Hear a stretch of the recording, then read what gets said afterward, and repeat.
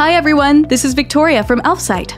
In this guide, I'm going to show you how to add Slider to your website. It's only going to take a couple of minutes, and you don't need any specific skills to do it.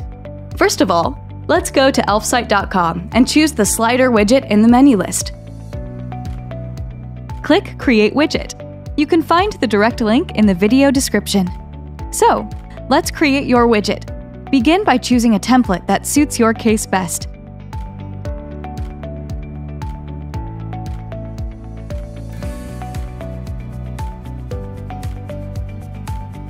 Click Continue with this template. To create your slider, add the slides on the Slides tab. What you need to do is replace the default slides with your own ones. Click on a slide in the list and upload a file. You can remove the slides you don't need, or add new ones. That's it! Your widget is ready! Also, you can check the Settings tab to adjust layout, size, colors, and fonts. Click Join to install to add the widget to your website. Log in or sign up to Elfsight apps. This is free, no credit card required. After you sign up, you'll see the widget that you have just created. Click Save. The next step is to choose your subscription plan. You're very welcome to start with Lite, but keep in mind that your 20% discount is valid only for 24 hours.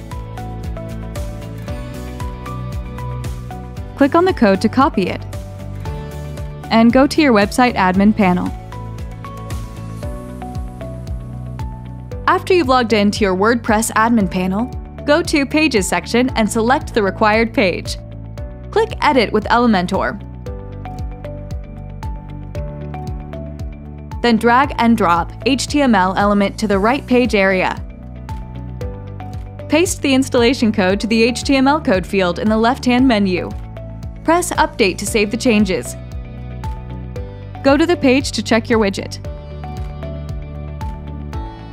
This is how easy it is.